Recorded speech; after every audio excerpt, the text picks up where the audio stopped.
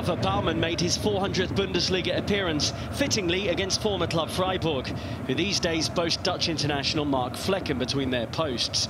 It was a meeting of two sides that started the matchday in the Champions League places, and the goalkeepers would play a central role.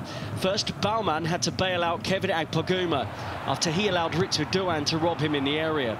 A physical mismatch, but Doan used his cunning on the quarter-hour mark to get the chance.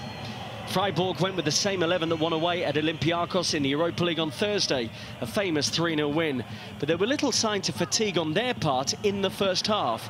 Daniel Kofi Chiré tried his luck from range, both sides knowing a win for them would move them up to second in the table. With Robert Sko injured, Angelino was the one player brought into Hoffenheim's team from the side that beat Mainz 4-1.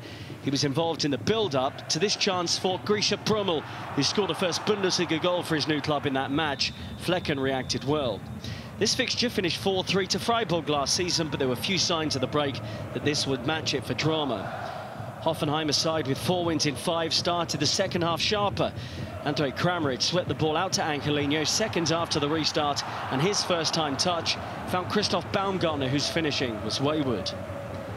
At the other end, Baumann would be tested again, this on 63 minutes, when Michael Gregoritsch, notoriously dangerous in the air, let well. The summer signing scored 2 fine goals in Piraeus against Olympiacos, but couldn't find a way past Hoffenheim's captain. And the veteran had to be sharp in wet conditions as Freiburg livened up their attack with changes. A deflected cross from substitute Kevin Schade might have been spilt into the net by a less experienced goalkeeper. So 0-0 on the night, Baumann keeping a 100th Bundesliga clean sheet on what was already a landmark occasion. Maybe the kind of numbers that Mark Flekken can get to one day too.